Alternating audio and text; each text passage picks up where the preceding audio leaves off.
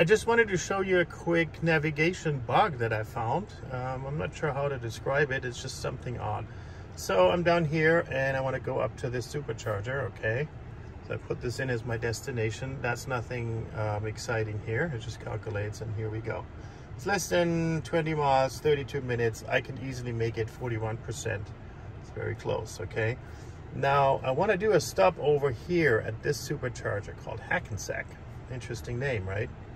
So I'm adding this one into my route, and you can see it calculates the route, but as you can see on the screen, just for a second, and then it switched to going up there and put this one as a first and then down here.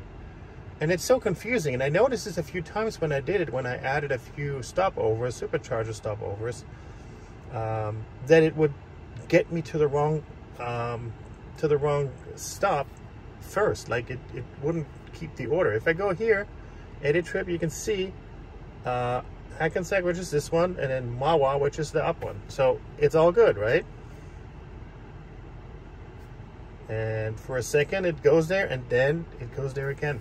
And here's actually what's happening. Look at that. So it goes to this up one here first, then it goes to Hackensack, and then it goes up there again. Why? Here, let me scroll down again. Here, it goes to this one, that's that one. Then it goes back down, and then it goes back up. That makes no sense whatsoever.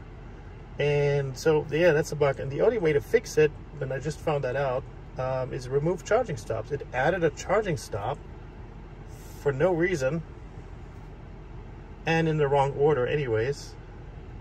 Because number one, I don't need to charge, and number two, why would I go up there first? So if you remove charging stops, then it does it correctly. So this is the first leg, right? And then here, and then we go up there. So I don't know. It's kind of an odd thing. Just be aware.